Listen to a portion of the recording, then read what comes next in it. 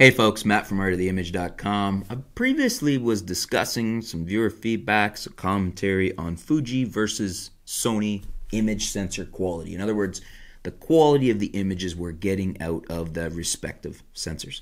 We have an interesting comment here from, let me see here, I just put my thumb on my glasses. I probably have to clean that thumbprint off. Sejef Key, or Jeff Key. I'm not sure how you pronounce that. I hope I'm saying that right. Just compare the noise of both sensors with Sandpaper. Sony gives you P200, while the noise of Fuji looks like P400.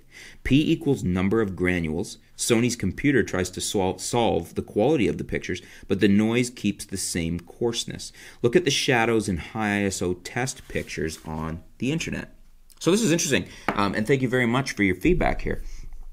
He's suggesting that Sony gives you a coarser quality of noise, and that the Fuji has a finer, I would assume he's saying better quality of noise in its photos.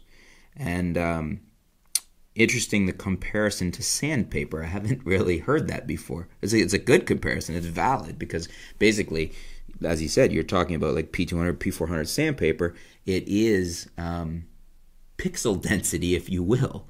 But it's more sand density per square area of measurement on there. And obviously this is a subjective thing. It's a preference thing. You're going to have Sony people screaming that, oh, they much prefer the quality of their Sony images and they hate Fuji. And conversely, Fuji, same thing. You're going to have the Fuji people saying, oh, no, it's much better image quality out of my Fuji. But I thought this was an interesting comparison to Sandpaper and the corresponding number designations. It's a neat thought on how to talk about that and how to describe noise quality and what we're getting out of either.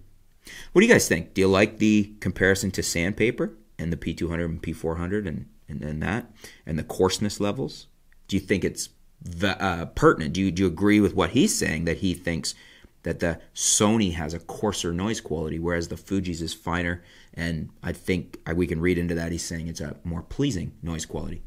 Let me know what you guys think. Let me know, do you shoot one or the other? Have you shot both? Let me know in the comments below. Let's flesh this out a bit and see what the average, what the rest of you guys are thinking about this. I thought it was pretty interesting with the Sandpaper comparison.